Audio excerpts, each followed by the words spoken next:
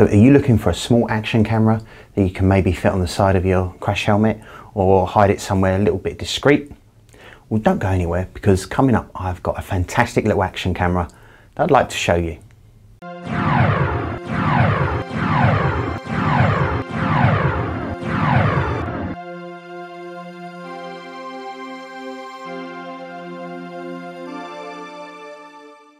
Hello and welcome to Jeeves Tried This. My name is Tony Jeeves and this channel is all about photography and video equipment and process reviews. If you haven't done so already, please subscribe by hitting the subscribe button below so you can check out all our other videos that are like this one that you're about to watch today. Now today's video is going to be all about the Drift Stealth 2 action camera. Now as you can see, this action camera is a very small unit, and it's that small you can actually fit it in the palm of your hand, and it's very lightweight too.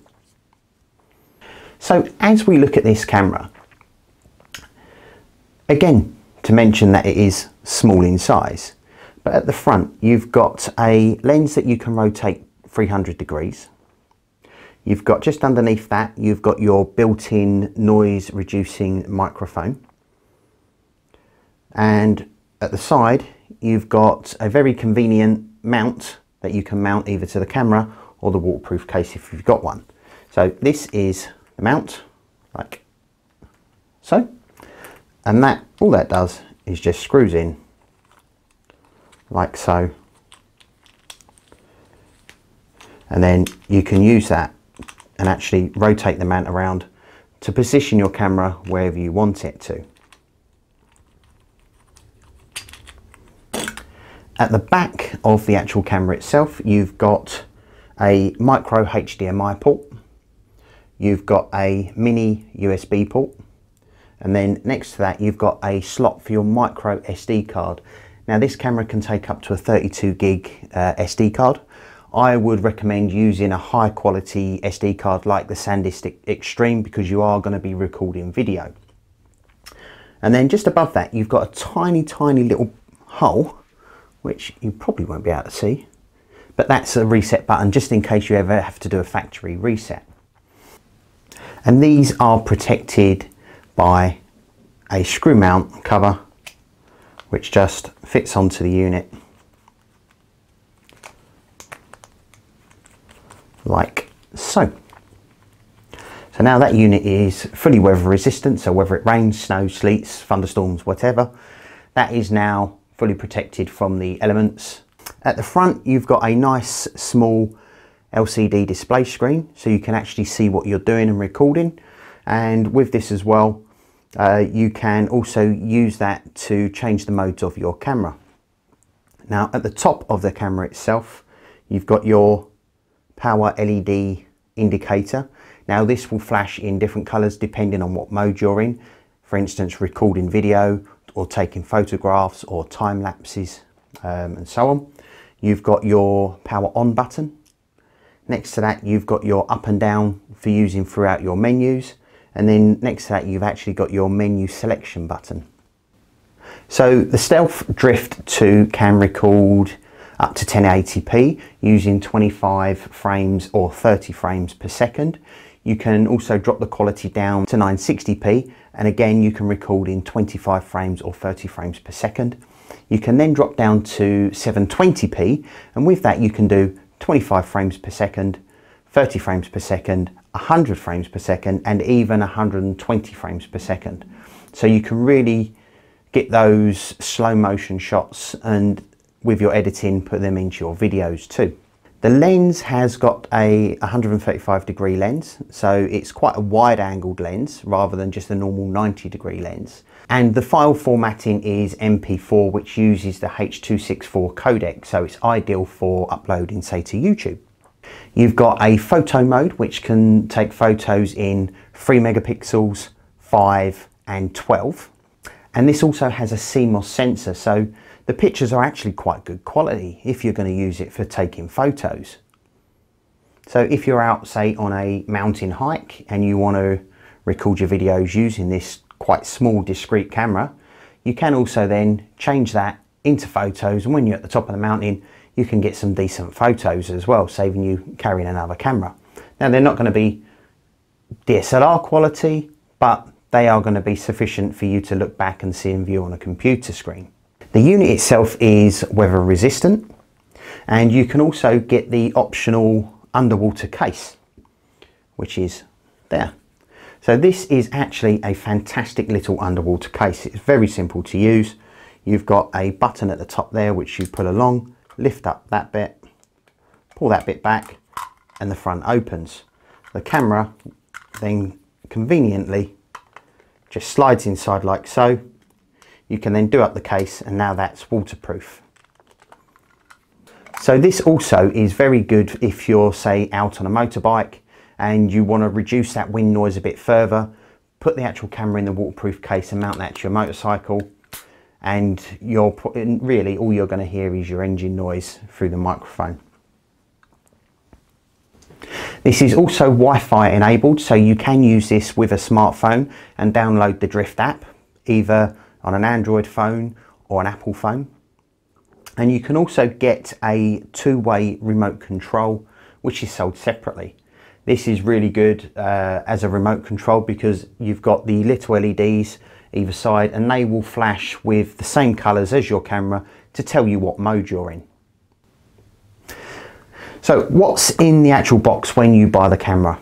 So this is another unit that I've got. Now I use these on quite a few projects that I do. So first of all, you've got your main camera itself. You take that out. You've got a USB cable for charging the unit. Now remember, this unit as well has got a built-in battery, so it hasn't got an external battery like the Drift Ghost S. And I'll put a video just above now, so if you want to review the Ghost S, you can do. You get two mounting brackets. One is a flat mount and the other one's a curved mount, so you can mount this to a helmet or something that's curved. And you also get the actual mount itself with the clip which connects to the side of the camera or the waterproof case. And at the bottom you've also got a helmet mount as well.